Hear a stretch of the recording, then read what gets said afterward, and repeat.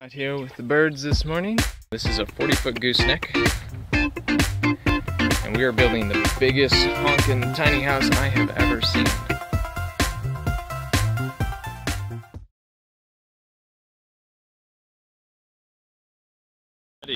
So, picked up my subfloor, the Advantech 1 1/8 inch flooring. That's huge, considering your standard 3/4 is about right there. So, yep, great stuff. Got 15 pieces of that. They weigh about 125 pounds a sheet, and I got all my lovely foam. It's a mixture of 3/4 and 1 inch pieces. Those are the 1 inch pieces. And then I'm just cutting them to 14.5 inches, or a little bit over that, so they kind of smush in down here for my foundation. And we'll probably put about 1.5 inches down here. In Texas, the climate really doesn't get too cold in the winter, so this is a nice wind and thermal block. And then there'll be a little bit of an airspace between that and the subfloor. And so we're gonna put down, I think what we're gonna do is we're gonna put down these panels, the insulation.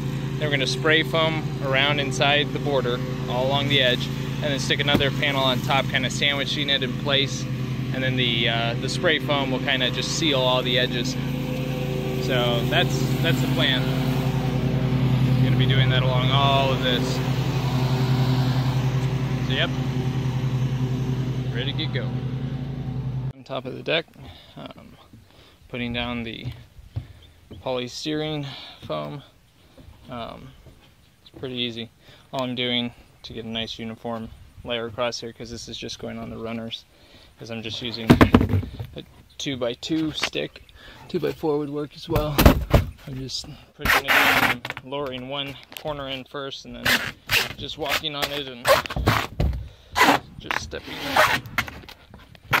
down, and then it's nice and flat across there, and then I just go to the next one and do the same.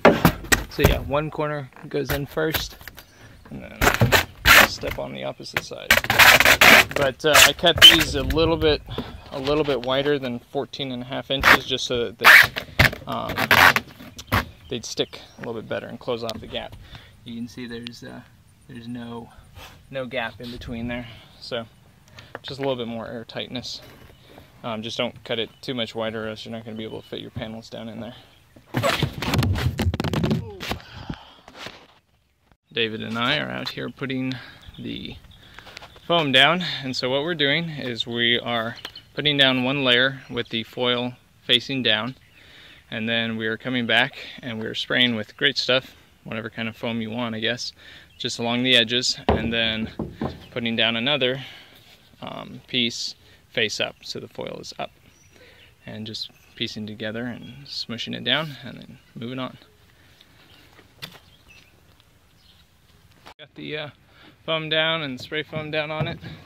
Just one thing to mention is that when you put the foam down and then put the spray the big stuff, or the great stuff, into it, and then put the other foam down on top of it, it's gonna push out the bottom a little bit. So after you have put that all down, come back after like 3-5 minutes and push up from the bottom, especially along the edges. There wasn't any bulging happening where there were the wood runners, but along the edges especially.